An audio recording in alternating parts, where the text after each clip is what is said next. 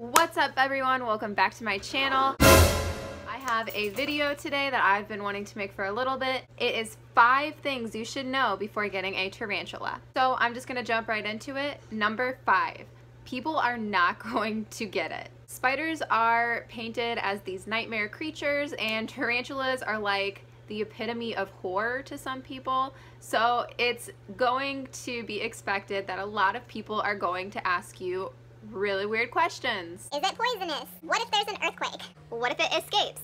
Can it bite you?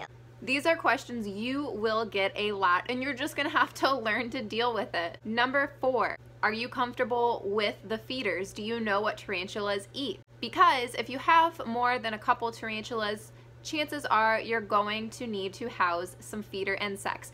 You have to be prepared to take care of them as well. Worms, crickets, roaches, these are the things that tarantulas love.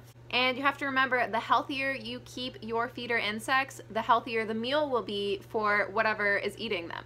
Number 3, you can go a very long time without ever seeing your tarantula. Sometimes tarantulas can be referred to as pet holes because they'll spend like 90% of their time hiding in their burrow, and that's totally normal.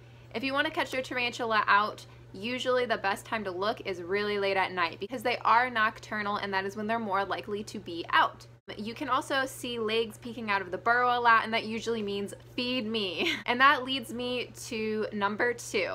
Less is more. This is a pet where less is more. Less feedings than what you would expect a pet to need. They only eat once, maybe twice a month or every couple weeks.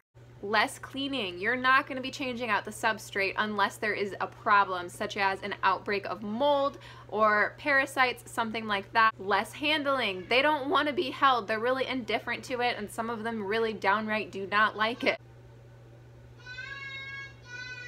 So these are really low maintenance pets. And number 1, they are addicting. There's so many different species with so many different kind of personalities, so many different colorations, and sometimes you'll wind up with a male and then you'll say, oh, I need this species but in a female.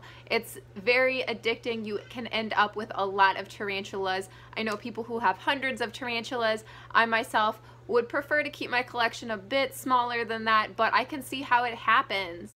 So you hear people refer to tarantula keeping as a collection or a hobby, and some people get the idea that we don't treat them as living beings, and that is not the case. When we say a collection or a hobby, it is a hobby. It's a different kind of pet than a dog or a cat. Yes, they're living, but no, we're not treating them as inanimate objects or just a collection. I know it can sound really wrong, but that's what it's referred to because you are collecting many different kind of species of tarantulas and it becomes a hobby. I'm just gonna leave it at that. Okay, so I really hope that you guys enjoyed this video. I hope that if you are just getting into the hobby or researching it a little bit, that I answered some questions or helped you know what to expect. If you've been keeping for a while and you have other tips for new keepers, please comment them down below. I love to have my channel really open to people that are not as familiar with tarantulas as some of us, or interested in getting into the hobby and just trying to learn a little bit more about it. So please leave your advice down below if I missed anything,